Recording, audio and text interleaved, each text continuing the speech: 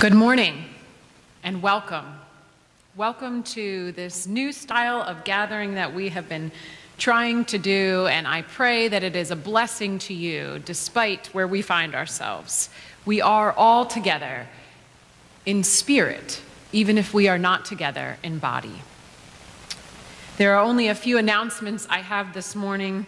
One is that we have begun a Hope Fund that you can donate towards to families amongst us as well as in our community that are in need during this time of pandemic because of loss of jobs and other reasons. We also are having youth group on Monday, and I'd invite any of the youth who would like to join in via Zoom. I will be on there, and hopefully several of us will also be on there, the Sankers as well. Hope you can join us at 6:30 via Zoom, and if you need the link, you can contact me or the office for that link. Let us prepare our hearts for worship.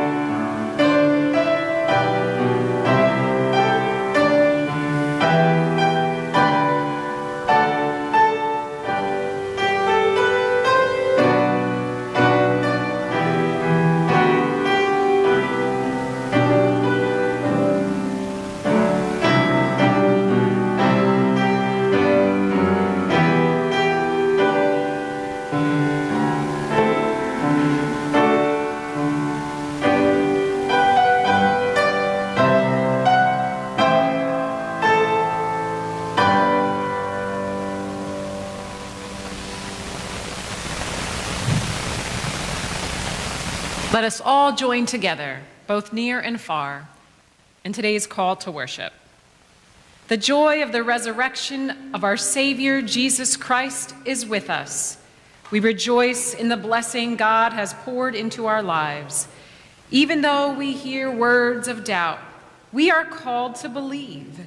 Even though the world withdraweth back again into darkness, we focus on the light.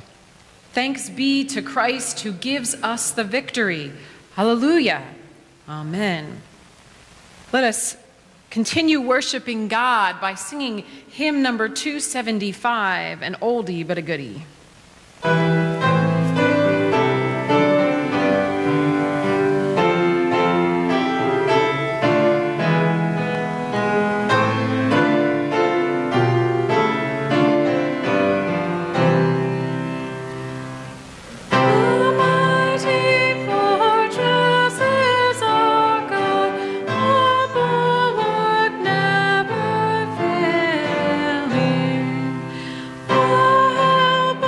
He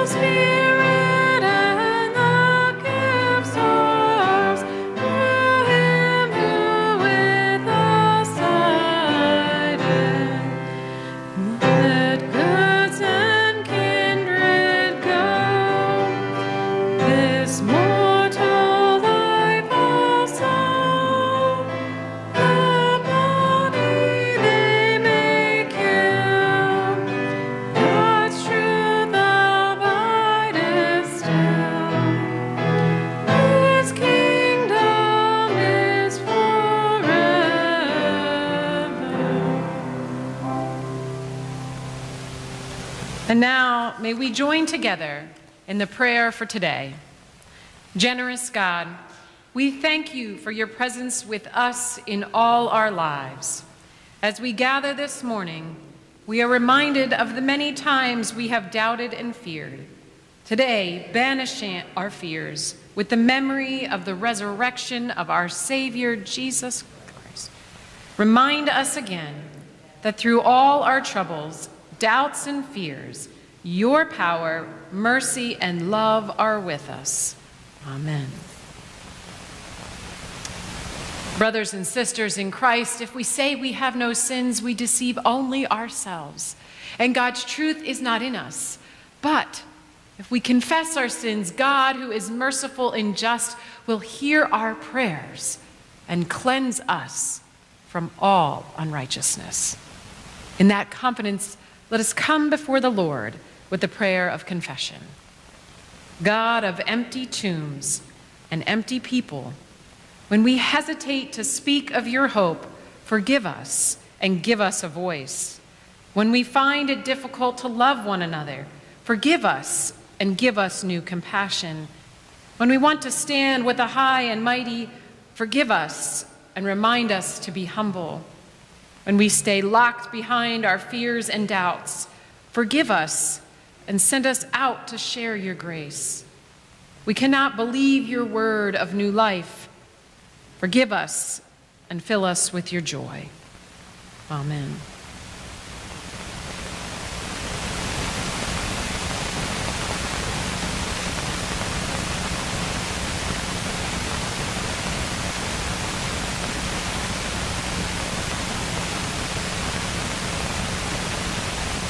Brothers and sisters in Christ, we live in the assurance of knowing that Christ died for us, Christ rose for us, Christ prays for us, Christ reigns in power for us. Anyone who is in Christ is a new creation. That old life is gone. Know that you are forgiven and be at peace. Amen.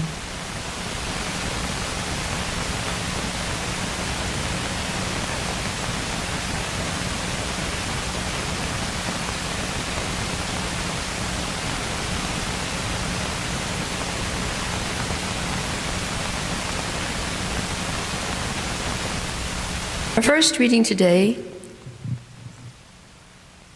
is Psalm 16, Song of Trust and Security in God. Protect me, O God, for in you I take refuge. I say to the Lord, you are my Lord. I have no good apart from you. As for the holy ones in the land, they are the noble in whom is all my delight.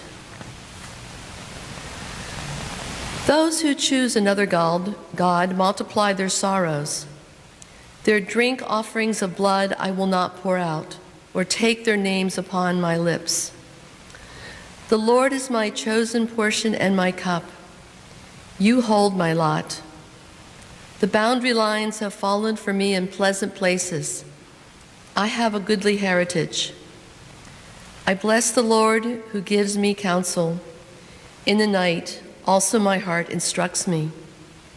I keep the Lord always before me. Because he is at my right hand, I shall not be moved. Therefore my heart is glad, my soul rejoices. My body also rests secure.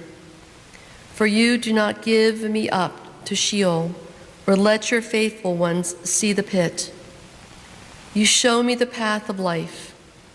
In your presence there is fullness of joy. In your right hand are pleasures forevermore.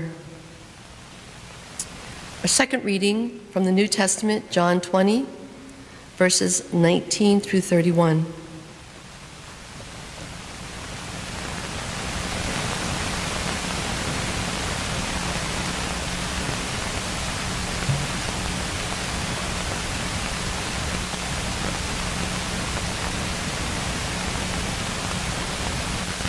When it was evening on that day, the first day of the week, and the doors of the house where the disciples had met, were locked for fear of the Jews.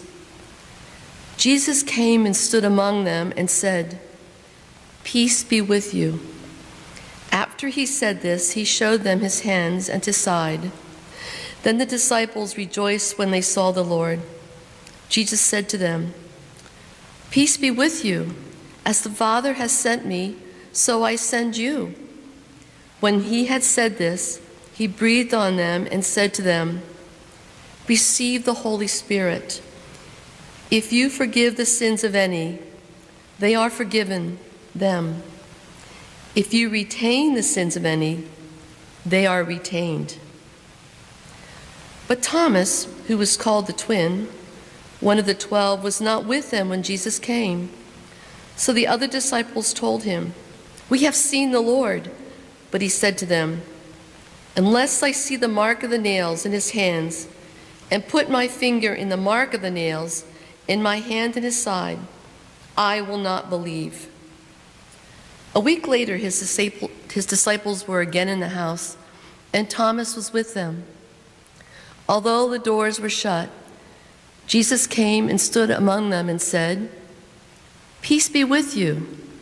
Then he said to Thomas, "Put your finger here and see my hands. Reach out your hand and put it in my side.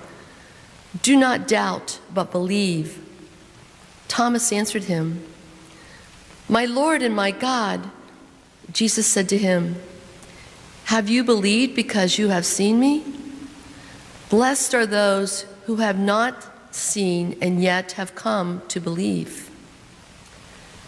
Now Jesus did many other signs in the presence of his disciples, which are not written in this book. But these are written so that you may come to believe that Jesus is the Messiah, the Son of God, and that through believing you may have life in his name.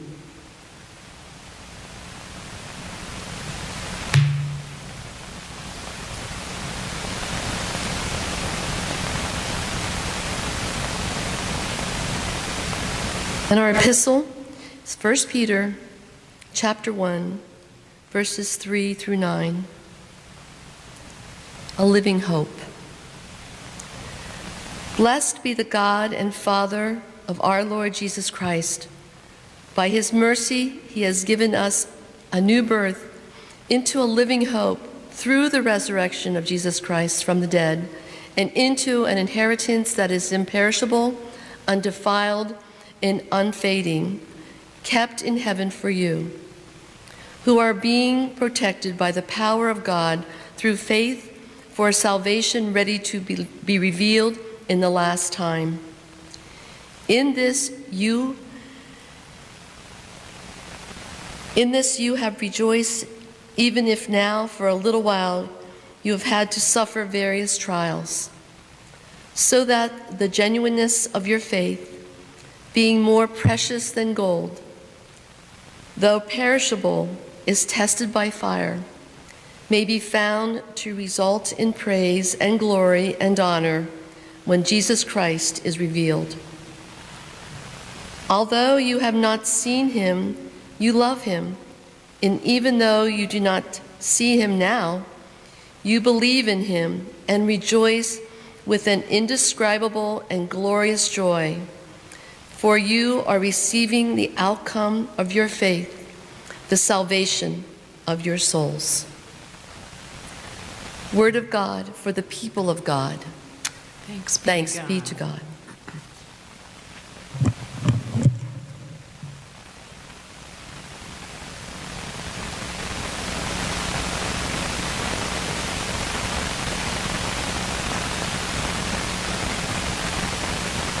Would you pray with me? Lord God, empty me of me and fill me with you, so that the words of my mouth are only yours, spoken through me. And Lord, open the ears of the hearers that are among us, both near and far, that they may hear what it is you are calling on their hearts to take from your word into their lives and into the world. We pray this in your precious name. Amen. This pandemic has wreaked havoc on many people's psyches. In the recent weeks, I've heard of a decrease in all crimes except one, domestic violence, which is rising during this time. And I've heard now, just this week, of more suicides, relapses, and even the death of the son of one of our fellow ecumenical ministers due to a relapse and subsequent overdose. The ripple effects of this societal shutdown are starting to take its toll in more ways than we can even imagine. This week, I found myself recognizing that it's taking its toll on me. I thought I didn't have any fears related to this pandemic, but I learned that I did, and that they were affecting my psyche and controlling my actions. I believe that when I was sharing my concerns about my son who is struggling with online learning, that it was just that, me sharing my concerns. However, when reading today's gospel passage, it hit me that these weren't sharing my concerns, but that they were complaints that stem from fear. Fear that my son will regress so terribly he can't come back from it. Fear that I can't provide for him what he needs. Fear that this will harm the hard work he has put in to come as far as he has, and so on and so on. What I realized is even though Easter was only a week ago, and I do believe Jesus is alive, I forgot to accept Christ's message. I forgot to accept the message that Christ gives his disciples in this passage and the message he gives throughout his life. In today's gospel passage, we have that familiar story of doubting Thomas, as it is often referred to. Yet today, I think by exploring this text, we will see how it speaks so much to the message we need to hear during this time of pandemic, the message Christ wants us to accept, the message he first proclaimed each time he makes an entrance in this passage, the message that can overcome our fears and anxieties, the message of Christ's peace. Now, this passage picks up on the evening of the resurrection. This means the disciples' first reaction was fear, because they went and hid behind locked doors. Without any explanation, Jesus appears among them, speaking directly to their fears by offering first his peace. Jesus again speaks this greeting when Thomas is among them. These words of peace in this passage are likely recalling the words of comfort that he offered his disciples in the Last Supper. Peace I leave with you. My peace I give to you. I do not give as the world gives. Do not let your hearts be troubled, and do not let them be afraid. This peace is different than worldly peace. This peace comes from the knowledge that no matter what suffering, hurt, or harm the world is causing, God's compassion, love, and care is able to overcome our fears and anxieties. Think about it. Can you imagine what it must have been like for the disciples? I bet you can. They're behind closed doors because they're afraid of the ramifications of going out. If we're honest, we will acknowledge that we remain inside or try to remain inside because of our fears. Now, maybe we're not afraid of getting this virus, but we are likely afraid of being a carrier to someone else, and as such, we try to remain behind closed doors. According to the Gospels, the last time the disciples would have seen Jesus was when they were with him at the Last Supper. After that, they all would have abandoned him, and Peter even denied him outright. So imagine the expectation that's going on here when Jesus is coming back. It's like the disciples are saying to themselves, oh crap, he's coming back, and he's probably ticked off at us. Yet what does Jesus say? The only thing Jesus does is offer his peace. Notice Jesus doesn't criticize or judge them for their fears and doubt. Instead, he immediately begins by offering peace. He loves them, and with his love, he turns their confusion into friendship, their fear and anxieties into trust. Sometimes we too let our fears and our anxieties think that our actions lead us to believe we should be punished too. But Christ says, no. Take my peace instead. Let go of your fears and anxieties.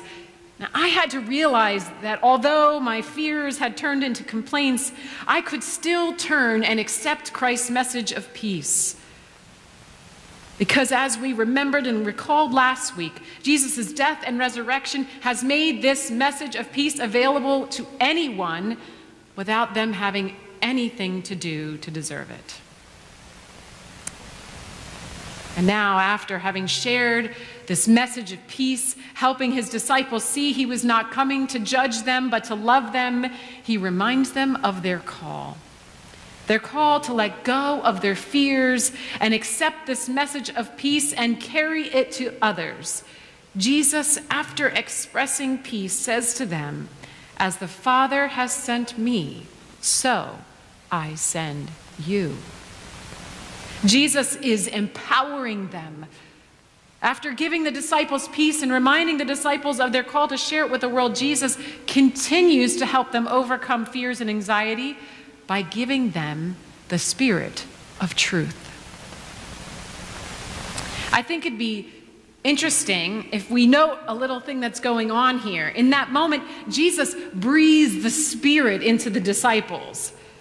It's quite an interesting juxtaposition to what we see today. This imagery of being breathed on to receive the Spirit at this moment would likely induce some kind of underlying anxiety and in some sense parallels how we let our fears and anxiety keep us from allowing the Spirit to be present in our lives. Giving in to fears and anxiety is so much a part of being human that it's hard not to succumb to them and easily forget Christ's message of peace. Like myself, it sometimes happens so unconsciously that we don't even notice it. It's likely that this human attribute is why we so often find ourselves locking up the good news of Christ's peace that should be shared with others. The fears of saying something that goes against prominent voices causes us not to say anything at all. The question is, how do we live into that example that Christ gave us to go and share his peace with others? What does it mean to proclaim Christ's peace in these unprecedented times? Well, the text helps us. It gives us a clue. After Jesus shared his peace and showed his disciples the proof that it was him, they rejoiced. When we are joy-filled by Christ's peace, we cannot easily be shaken by those fears and anxieties, allowing us to share that peace with others. Today, we can proclaim Christ's peace by first rejoicing in the peace that was given to us to squash the fears and anxieties inside of ourselves. It's not easy feeling Christ's peace when the fear is more evidently knocking at our door. But Jesus reminds us in his final words that we are blessed if we who cannot see that peace come to believe in it. Isn't it great to know that Jesus was not trying to set up obstacles to experience his peace? He instead was in the business of meeting people where they were at and offering them his peace in that time and in that place. Jesus is sort of like the good doctor that doesn't prescribe the same thing to every patient. Rather, he recognizes that we are all different and our experiences are different. Our fears may be similar, but they manifest in each of us differently. Yet all that doesn't matter, because he finds a way to share his peace with anyone in any time.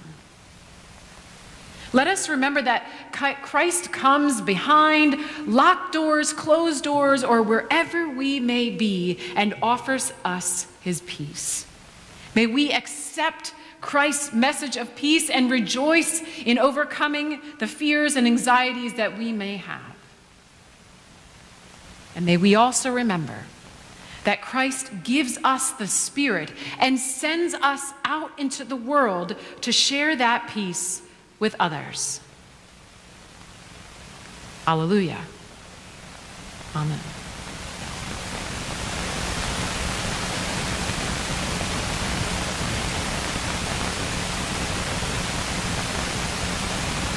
Let us continue worshiping God by singing hymn number 837.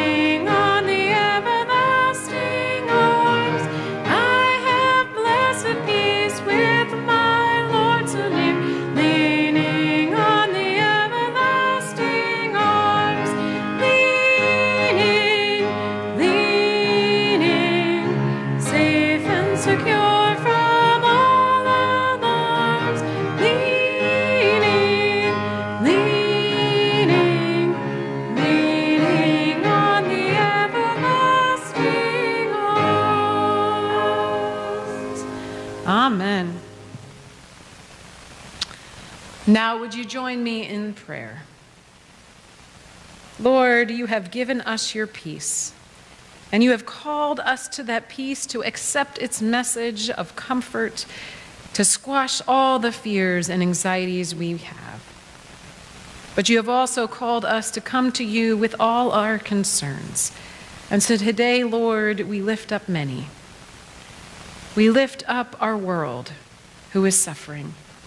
We lift up all of those who are risking their lives on the front lines of this.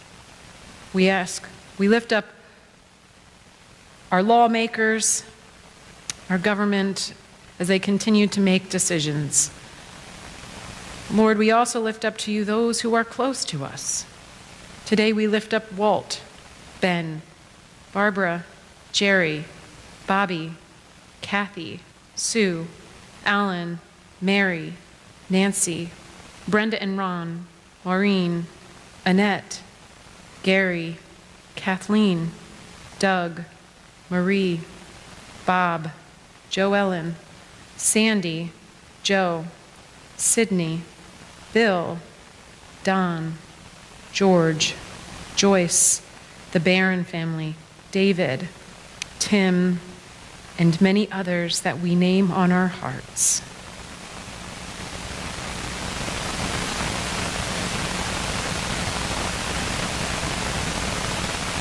Lord, you know the needs of each and every one of the people we have listed and said or spoke on our hearts. But Lord, most importantly, that let them feel your peace and accept that message of peace during their times of suffering. Lord, we lift our hearts up to you, praying the prayer you taught us to pray, saying, Our Father, who art in heaven, hallowed be thy name. Thy kingdom come, thy will be done, on earth as it is in heaven. Give us this day our daily bread, and forgive us our debts, as we forgive our debtors. And lead us not into temptation, but deliver us from evil. For thine is the kingdom and the power and the glory forever. Amen. And now, may you go from this time remembering that Christ offers peace, peace that can overcome any fears or anxieties, even those we may not realize we have.